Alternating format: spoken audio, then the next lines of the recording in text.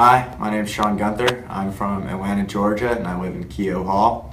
And I came to Notre Dame for great academics, great tradition, and great baseball.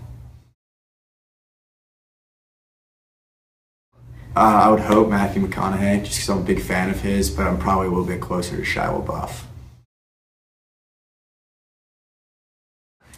Okay, that's a hard one. I would want a fishing pole. I'm assuming that comes with the bait to begin with. I would want a boat so I could get off the island eventually. And three, I would want Peter Solomon with me because he's a great guy. My favorite book is The Power of One by Bryce Courtenay. I read it when I was younger, and I thought it was just a great book, great story. I ended up writing about it in both my high school and college applications, so it worked out well for me.